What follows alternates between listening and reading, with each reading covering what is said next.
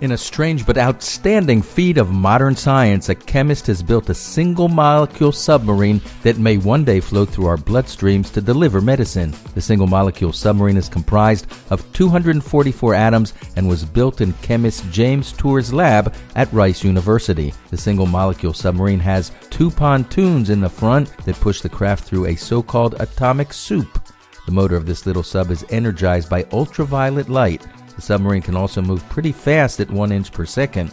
Tour said each spin of the propeller will edge the craft towards 18 nanometers. 1 nanometer is about 1/1000th of a meter, making it the fastest moving molecules ever seen in solution. These tiny submarines can't be steered yet, but if they figure out how, they can be used to carry medicine through the body.